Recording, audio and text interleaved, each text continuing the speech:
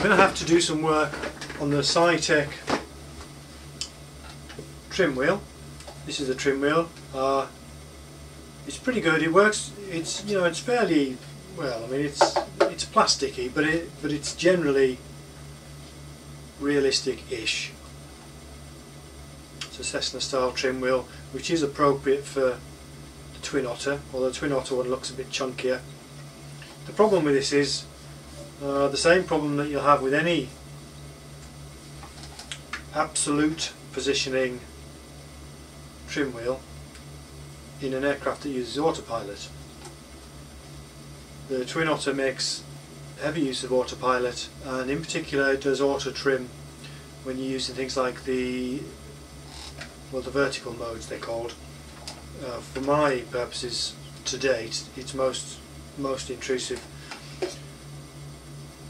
using the airspeed hold. Basically it's not compatible with an absolute positioning trim wheel such as this. So I'm going to have to do something about that. What I'm hoping to do is convert this, well, not exactly convert it, but add something on so that it also drives an encoder as well as whatever it is. I mean, the irony is it is actually implemented using an optical encoding sensor, but electronics are contrived to actually make it present to Windows as an absolute, as if it was a potentiometer, as an absolute position. Alright, here we are tooling along in the Twin Otter, and I'm going to demonstrate the problem with the Saitek ProFlight elevated trim wheel in conjunction with the autopilot. So we're cruising along, currently doing 120 knots. I've selected a view where you can see out of the windows, but also we can see the trim wheel. And what I'm going to do is I'm going to slow it down artificially to about 80 knots. I've selected indicated airspeed hold, or I will do that on the autopilot. So I'm going to slow it down to about 80 knots just by pulling the nose up. We're at 80 knots now. I'm going to engage the autopilot. Now I'm going to take my hands off. You should see indicators showing that it's trimming up automatically. We've got trim in motion, we've got trim up, trim down indicators separately there. And if we look at the trim wheel, it's actually moving the trim wheel automatically. What I'll do now is I'm going to shove the nose down, and it wants to maintain that speed, so it's going to aggressively trim nose up, which you should see on that trim indicator. At this point I'm going to disengage the autopilot and just let go. I'm going to just make sure we straighten out so I don't crash while I'm talking. So what we should see now is we've still got that aggressive nose up trim because the trim wheel's where the autopilot left it. I'm having to substantially hold pressure on, forward pressure on the yoke to balance that out. So what we naturally want to do now is trim that pressure off by spinning the trim wheel forward. Now the problem with that is as soon as I do that, as soon as I touch the trim wheel, we get an instantaneous change in trim which upsets everything. And what you might notice is it's actually reset itself to approximately neutral trim. Now it's actually reset itself to where it was before the autopilot was engaged. And the reason it's done that is as soon as you touch that wheel, FSX reads the absolute position of that wheel and updates the trim setting of the aircraft to match. Now in the real aircraft that trim wheel actually moves, it has motors in it, and it actually moves under the guidance of the autopilot. So when you switch off the autopilot, what you see on the trim indicator is actually the current trim setting. Now obviously my Saitek trim wheel isn't motorised, and so it doesn't move with the autopilot, and that's basically the root of the problem. There's no sensible software solution to this. The only solution is not to use an absolute positioning trim wheel. So today I've been engaging in a bit of archaeology. I've got my Saitek Cessna trim wheel, which is going to be for the elevator trim, and which, for reasons I've explained elsewhere, isn't really suitable for any aircraft that has an autopilot. And that's basically because, you will recall, it's an absolute position sensor.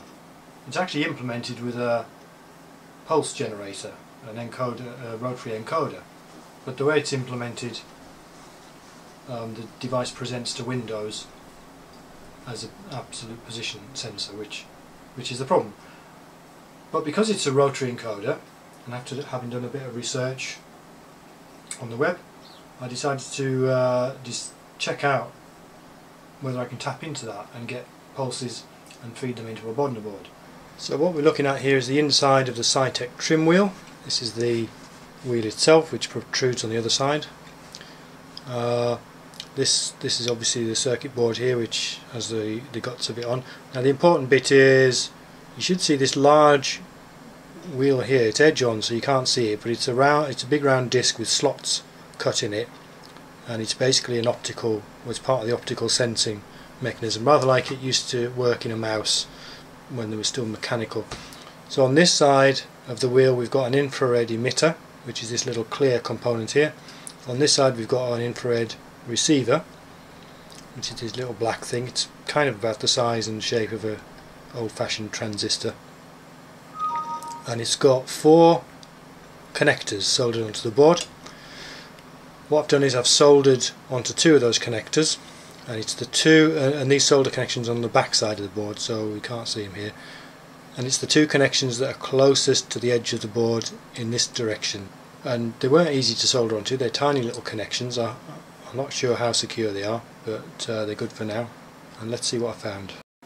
So with those wires soldered in place, I've plugged this into the USB port so it's got power, connected up my multimeter to the ends of the wires, and I see signs of life. So what I'm going to do is put the continuity tester function on. I'm going to spin the wheel. We get pulses. So that's pretty damned awesome. That's going to do, hopefully, what I needed to do. So the next part of the challenge is to plug it into the Bodner board and see if that recognises it. And if it does, we're away. We still retain the native functionality of this device through the USB connection, but in addition, if this works like I expect it to work, we'll also have a non-absolute or a relative positioning rotary encoder, which we can use as the elevator trim. And because it still works natively as well, we can leave that plugged in, and we can use that input in other aircraft. In fact, we can use either input in any aircraft. So, fingers crossed. We'll be back. So here we are again in the Windows control panel. We're going to plug in the Bodner board now with the Saitek trim wheel connected. So we've got a new device on there, button box interface. We do game controller settings. Now that's interesting. If you look in the list of installed controllers, we've got the, as we expected, ProFlight Cessna trim wheel and the button box interface.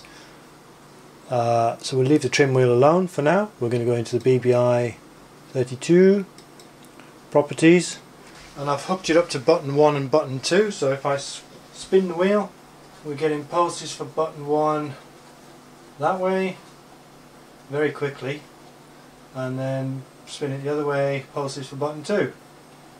Fantastic! So that's great news really about the trim wheel. I'm hoping that's going to be the complete solution. I have a slight nagging feeling about the speed at which those button clicks were being sent. You know, which if it's too fast would make the trim wheel too sensitive. I'm trying to think in my head if there's a way of slowing that down in FSU IPC. I don't think there is. So we'll have to try that out. but it's looking pretty hopeful at the minute. So I'll wire that up a little bit more robustly. Then I'm going to plug it in quite soon. I think I'll do this into FSX and just check that I get a good, usable trim action from that. And in the tradition of showing the rough with the smooth, in a slightly less successful development today, I've taken delivery of 5 USB cables for the Bodner boards, and in the process I've discovered that USB 3 plugs are not the same as USB 2 plugs. I didn't take enough notice. When I was ordering these, they were advertised as USB 3 cables, super fast, and I thought, well, that's alright, they'll fall back to USB 2, and I'm sure it says somewhere on here compatible with USB 2, but it's a different bloody plug, so useless. But it was only like 20 quid, £4 each, so I'll take those back to Curry's over the weekend. Hopefully they'll give me my money back, and we'll start that process again. Never take your eye off the ball. That's what I say. That's what I say now.